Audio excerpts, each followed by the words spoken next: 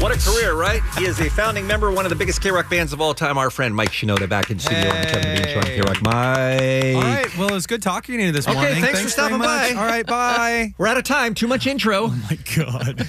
I How you love been, man? watching faces of people when they hear their music back. It was a grimace, a smile, and a please make it end all at the same time. Such a long intro. Are you wishing some of those songs were not in the montage? No, I love all the. I mean, like, it's funny because we, you know, with every album, you guys have lived through this with us. Like, with every album, we take a lot of risks, and sometimes they sound really different. And, you know, this new album is one of them. And we've done that before where we play new music and everyone goes, whoa, that's so different from what I expected. Yes. And so, yeah, you do a montage of them next to each other and they sound, and sometimes it sounds a little crazy. Well, it doesn't sound like the same band. I mean, that's the thing about it. I promise you this, like when you come to the show, we work really hard to create an experience where you don't have that feeling of it being jarring. Like we work, you know, one step closer into the same. Like right now, we were working, you know, all those songs that you just played and all of our other singles, and we're working them into the set together, and the new stuff too. And it doesn't sound crazy when you put them in certain orders. Yes, you know? understood. Yeah. What is it about Linkin Park, do you think, that makes you guys so musically restless? I mean, that was our like mission statement from day one, you know? I mean, Hybrid Theory was actually the name of the band. So that's been our philosophy. And I don't think I think it's built into the way we like listen to music. You know, I think, and by the way, the modern music listener is kind of the same. Like we have different moods and we want to hear different things at different times. And I think it's really apparent on the new song and the new album, like all that stuff that we like and we listen to kind of just works its way into the tracks. Well, a lot of listeners are already responding. And by the way, let me just say as an aside, when we put on social media that you were coming in today with the new song, I don't think there's a band in the world today that has a bigger social media presence than you guys, at least in the rock world anyway. I mean, hundreds and hundreds and hundreds of people and so many fan clubs from so many countries all over the world just revved up and ready to go for today. I mean, you're obviously aware of that, but it must just be bizarre to see some of these countries that weigh in with every move you make. Well, we are like almost like perceived different ways when we're in different places. So like in the US, I can go to the grocery store and I went to the movies recently and the guy behind the counter was like, Mike Shinoda? Like he's like, oh, cool, man. You know, here's a voucher for like $1 off your popcorn. Sweet. And we get off the plane in like Russia and people are bum rushing the plane and like freaking out and screaming like the Beatles. Like it's a different, you know, it's different each place we go, but and I actually prefer like living in LA and getting the LA. Yeah, a little more low-key treatment. existence. Yeah, of course. And you guys know that. But yeah, we'll see what happens with the new music. It's like, you know, this music is very like, one thing that we did, like our last album was a little more like for the core, like it was a very heavy and loud album. This one is kind of the opposite. It's kind of a more accessible record, and that wasn't necessarily like the whole intention, but we went into each song basically talking about like normally we would write a track first, and we would write like you know, it'd be beats and music and guitar and piano and things like that, and then we'd see what vocals that track inspired. And this album, we actually did the opposite. We walked in the room, we started with lyrics and melody. And when you start with lyrics, it's a whole different thing, because you walk in and you say, what's on my mind today? Like I mean, you guys do that, because you come in and you've got to talk about that stuff. Like, oh, I just watched this, or this just happened to me at home. Like, oh my God, we had a leak and like everything, my drywall's falling off. Like, that's real stuff. Oh, I want to hear that song. Yeah. I want to hear the song about the drywall. Yeah. Oh, no, actually, drywall song. This is what's really funny is that in part, like, so Heavy is a song, the one you guys just played. And we'll play again in a moment, by the way. If you're just joining us, this is the voice of Mike Shinoda, Linkin Park. We just played brand new music from them that's coming right up, and you can be watching this interview on Facebook Live. Okay, go ahead. Okay, so Heavy is a song that we wrote with, like, it's a kind of when it rains, it pours. Like when you have one of those times when it's like, okay, I've got something big going, like, you know, my somebody I know passed away, or my parents found out my parents are sick, or something big like that. And that on its own would be super it's a lot to deal with. But then on top of it, like you're opening up Twitter and you're reading your news feed and you're kind of stressed out. I have kids, like some of us have kids, like, and then stuff's going on with the kids, and like, and then you open the cabinet and you're trying to get some cereal and you've got ants, like, and they're in all of your food, and it's the stupidest little thing. It's really not a big deal, but that's the thing that sets you off. That's you're just like, the straw that I've broke. had it. Yeah, Like, that's enough. Yes. But that, like that's one of the mornings we had. I remember we came into the studio to write one day, and Chester came in and was like, "Hey man, how you doing?" He's like, "Oh, I'm fine." And anybody, if Chester says I'm fine, you know that something else is going on. It's like every chick that says she's fine. Oh my god. Yeah. No. He's like, "No, yeah, I'm fine." And then like 20 minutes later, we're still kind of getting into like, "What do you want to write about?" And he's like, "Okay, you know what? I am not fine." The song is called Heavy, but it is certainly not heavy musically, and that's what you've been warning us that this is going to sound different from almost any Linkin Park song we've ever heard before. I mean, would you go so far as to say it's a pop song? Well, I mean, I don't know. Different people have been reacting to it different ways. Like when I listen to it, I'd say like I tweeted. I should say that I was seeing reactions from fans about the idea of what our first single could sound like. So in other words, like every time we say, "Hey, we have a new single," people start like, "Oh, well, it's going to be this and it's going to be that." Right. Well, I heard him say this and this is what it's going to sound like. And I just got kind of, at one point I was just like, God, so many, there's just so off base. And I actually, for me, I don't even know what to call the genre. And a friend of mine at one point had made this shirt that said "Genre is dead." And so I just tweeted that. I just tweeted "Genre is dead." And like, it got so many favorites and retweets and stuff, and the fans kind of responded to me saying like, yeah, that's what it's about. Like, me too. I feel that way too. And I feel like this album is kind of like that. Like the place where we started, as you guys know, in the beginning of our career, we were mixing genres that people hadn't heard mixed a certain way. And now it's almost like the zeitgeist has come around that in a way, and it's done things like other artists have done things with it that we never did. And that, to me, rather than being like, to me, that's super inspiring. Like, I love that. And I know that we can take it a step further, and hopefully we did with the album that we made. There have not been a lot of successful bands that combine rap and rock like yours do that have lasted as long as yours have. And you're right, it has spun off into other forms that other people are doing. And yeah, I mean, Linkin Park played a big part in that. That's for sure. Heavy features a singer named Kiara that I know you are a big fan of, and I remember you tweeting about her at the end of the year as she had one of your favorite songs. Let me play just a little clip of the song that a lot of people, I think it got tens of millions of YouTube views last year from Kiara. It's called Gold.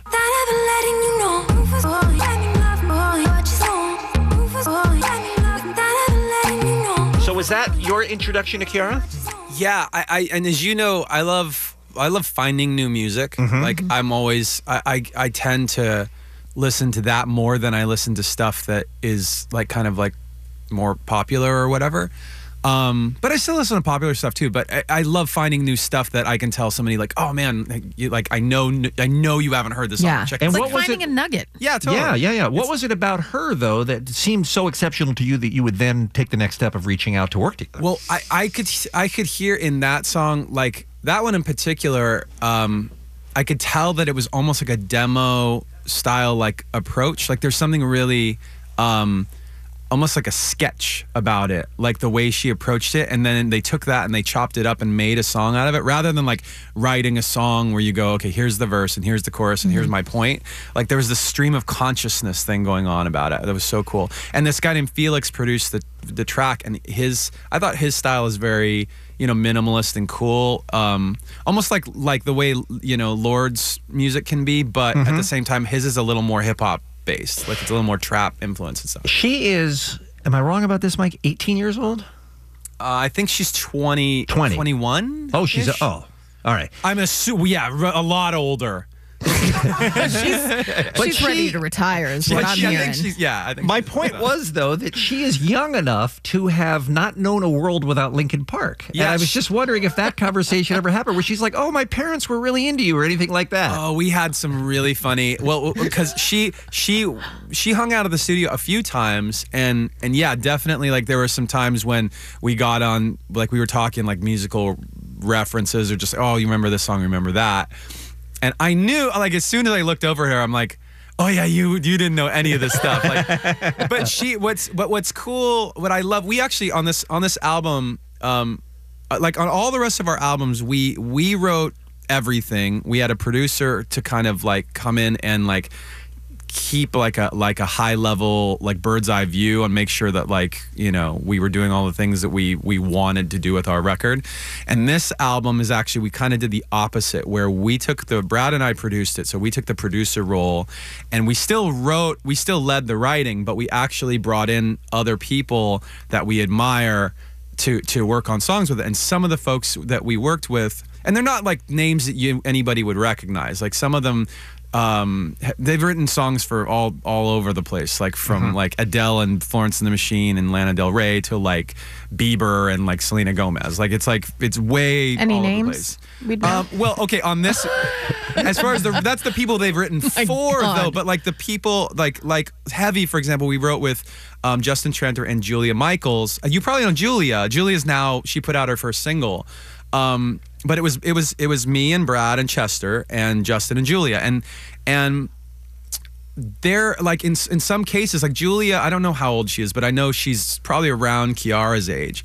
And for me, it's like super fun. Like I don't like when you're in there with them, like I'm not seeing, like that age doesn't like really come up unless you're talking about, oh, do you remember that Wu-Tang song? And they're like, what's Wu-Tang? You know, like that's the only time when that shows up. But other than that, we're all just in the mix trying to make a good song. And I think that they bring a freshness and like almost like sometimes a naivety that's like exciting. Yeah. And then we bring this like more veteran, like, you know, we've been doing this for longer, so we have these ideas that come from working with, you know, Rick Rubin, or something that came up when we worked with Jay-Z. Like it's a very the dynamic is really cool. Sure.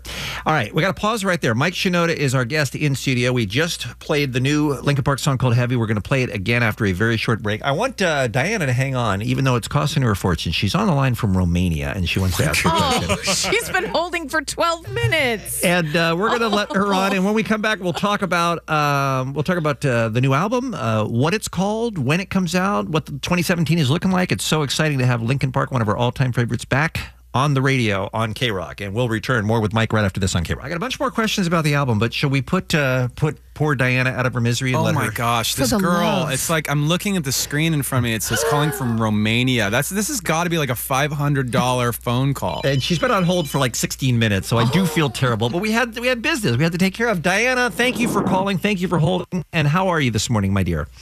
I'm holding on to this phone. Okay, Diana's the greatest ever. That's Diana, amazing. Now, help me out here. Let's bring Mike in on the loop, because you and I spoke yesterday, via the internet, and you told me that you are what, a Linkin Park ambassador? Is that right?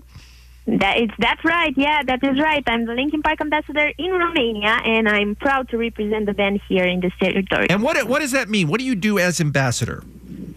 So we're promoting every release of the band. I personally work here in the country as an artist manager and PR, and I will also take care of the song to get on the radio and the video to hit the TV stations and promote everyone, spread the word about everything Linkin Park releases. Wow. So Mike, you've got an army out there around the world, right? First of all, Diana, thank you so much, because we selected I want to say it's around 40 ambassadors, and the reason it came up is because we've got this worldwide fan base, and in a lot of countries, a lot of the fans, English is not their first language. So we were having a little trouble sometimes, like if it was something that was really timely, it's like, oh, hey, a new song is coming out like tomorrow, or this like scavenger hunt is happening, like things are moving quickly, and the fans who wanted to participate didn't speak English, and they're using Google Translate, and it wasn't working right. And so they finally, at one point, I was talking to Lorenzo, who works in our office, and he actually started out as a fan club member, and now he works for the band. We hired him like years ago, and all the fans know him. He's the best. And we were like, I was like, man, do you think there's a way we could get the fans to act as like translators for us, just to like help get over this hump.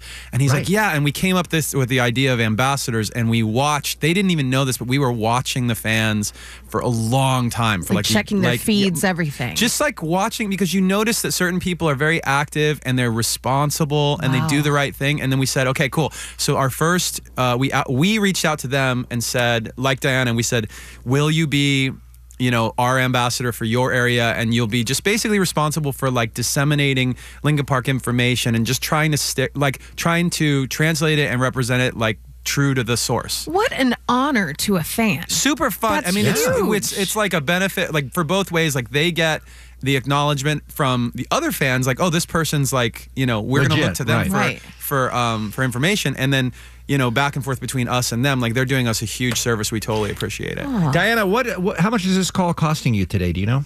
Not too much, because I have 3 minutes with America, so I'm good. Oh, Okay, good for you. All right. this might be the greatest ever. Now, did you have a question for Mike before we let you go?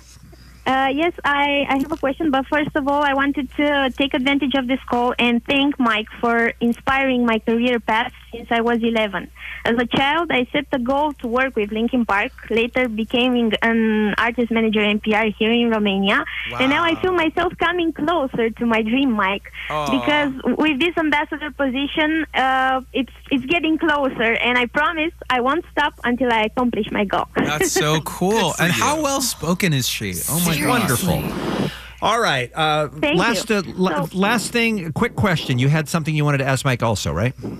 Yes, I would like to know, how does it feel for the band to work with the children of yesterday, us, the ambassadors, Kiara, even Lorenzo and other LP headquarters employees are fans since childhood of the band, and I would like to know, how does it feel for the band to have now us in their team? I think for us, we're obviously, as I said, like very appreciative of the help. I mean, it's something that's needed for us. We have fans in all over the place, and it's hard for us, or even with a label as big as, you know, for example, like Warner Brothers is, they can't sometimes communicate. They can't be the everywhere messages. all the time on the streets, and right. So for us, I mean, like I feel like we're just lucky to have you guys and the love that we get from different places in the world, and we're super appreciative. And thank you so much for you know, helping us translate and spread the word. Thank you for calling, You're Diana. welcome. We love talking to you. You're Okay? welcome. I love All the right. song, and congratulations to everyone in the band for the song. Thank And you. Kiara. Bye, Diana. Bye. Bye, guys. Is she as hot as she sounds, Mike? Oh, Bean. I know that's not what we're here for, but come on. She's just this beautiful, No, but I'm just grateful asking. fan, and you had just- to sully it. Yeah, I'm it's a just little saying. creepy. Just All got right, a very little creepy. dirty. Hey, listen to this. We're Facebook Living this through KROQ's Facebook right now. Linkin Park fans around the world from Belgium, Argentina, Italy, Russia, Spain, India, Brazil, Indonesia, Mexico, Turkey, all tuning in. San Antonio. And also from San Antonio, as a matter of fact. All right, let's talk details about the album. Now that Heavy is out, that's the first step toward a new record. What can you tell us, Mike? Well, I'd say, you know, for those, I mean, in general, the reason that we picked Heavy as the first single, one reason is because it's kind of core to the sound of the album. So this isn't like a polka album with one song that sounds like this. Like this is how the album sounds. So there's that. The album is called One More Light. And it's the first time we've actually named an album after one of the songs. So there is a song called One More Light on the album. And it comes out in May. We expect, you know, we're going to have surprises along the way. It's not like going to be just like this song and then like a video and then like until the album. Like we're going to have other stuff along the way. So just always keep in touch with Linkin Park on, you know, Facebook, Twitter, Instagram, Snapchat, whatever your favorite social media is. Is May 19th? Is that the date we're looking at? Yes, thank you. Yeah, May 19th. Well, then And the again- next question is, though, let me just get this in. People want to know a tour. Yeah, so we have tours already set up. We have a lot of tour dates set up around the world. We've already got Latin America, Europe, and Asia set up. The year is not full yet, so we will be announcing other things. And in fact, we'll be playing some things that are not tour dates. We're going to be playing Really? some little satellite things along the way. So just like I said, like keep in touch with us on social media. Let's go back to the Best Buy parking lot where you guys played the KROQ calendar signing in the year 2000. Do you remember that, Mike? God. Of course. That was the first time I think we ever met you in person, maybe. Yeah, probably. And that was a famous gig in our minds because of how vehemently Chester was vomiting before you guys took the stage that afternoon. Yeah. no. Oh no. He was so nervous. Yeah, he was like he was. Well, okay, so we had been on the road, like doing on a tour, and the tour had just wrapped up. We had, I think we had just fired our sound guy and like got a new sound guy, and it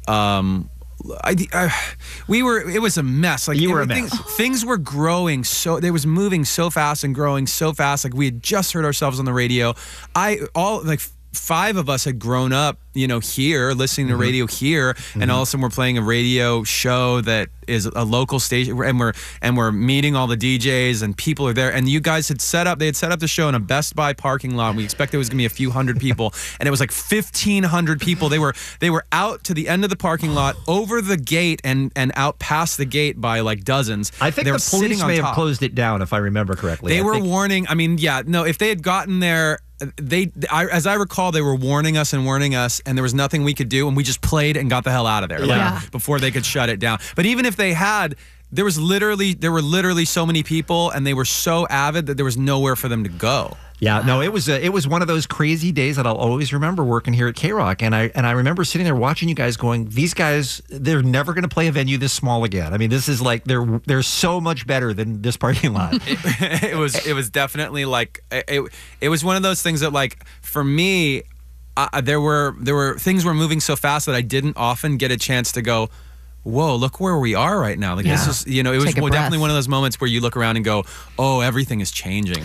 My life is like changing right now. And you guys have had so many moments like that over the years where you probably you can't even believe what's happened. For sure. All you want to do is make music. That's your thing, and it's turned into this life. Well, I always told people, like, we used to pay to make music. Like all I was doing is spending money to just have the to have the gear, to have the like opportunity to make a song. And so to be on the other side of it is like, we always remember to like check ourselves and say, this is a blessing. We're lucky to do this. And we did that more than ever on this record because, just being at this point in our career, like we could easily just kind of like play the old stuff and tour it and just put it in like neutral, like coast for the rest of our lives. Well, we love you and always have, and you've always been so good to KROQ over the years, and I know that we'll see you again as this album unwinds. May 19th, you guys, new Linkin Park is called One More Light. Mike Shinoda, thank you so much for coming in, my brother. We'll talk to you soon. Cool, and thank you so much.